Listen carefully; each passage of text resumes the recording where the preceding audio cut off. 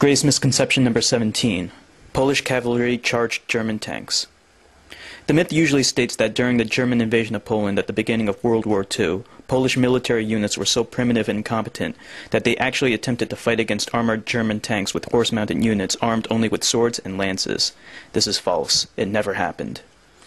In September 1st, 1939, the Polish Fourth Army was stationed in the Pomeranian area to prevent German forces from taking the northwest section of Poland.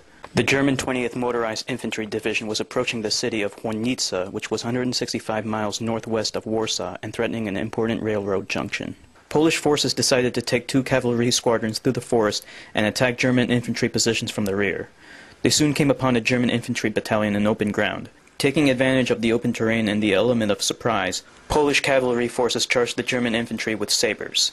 A total of 250 mounted Polish troops took the Germans by surprise and inflicted heavy casualties on the Germans while taking few themselves. With German forces in retreat, it seemed that the Polish forces were going to win the battle, until German armored vehicles arrived and opened fire on the Polish cavalry units. The Poles quickly broke off the attack and retreated with 20 killed and about 60 captured or wounded.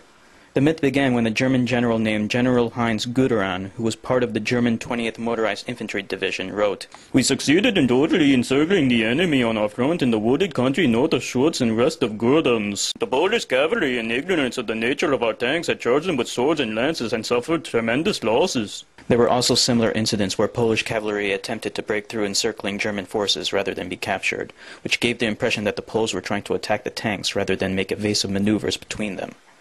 Later on, German military officials gave their false impressions of the events to war correspondents and led them to report that the Polish cavalry had been foolish enough to charge German tanks with lances and swords. But none of the war correspondents ever actually witnessed the battles and just took the word of the German military officials. In reality, Polish cavalry never did this. In fact, Polish cavalry was equipped with several anti-tank weapons, including a 7.9mm anti-tank rifle that could be fired from the prone position and penetrate 15mm of armor at 300 meters and 33mm of armor at 100 meters. So now you know better, and that was Enigma Hood's Greatest Misconceptions.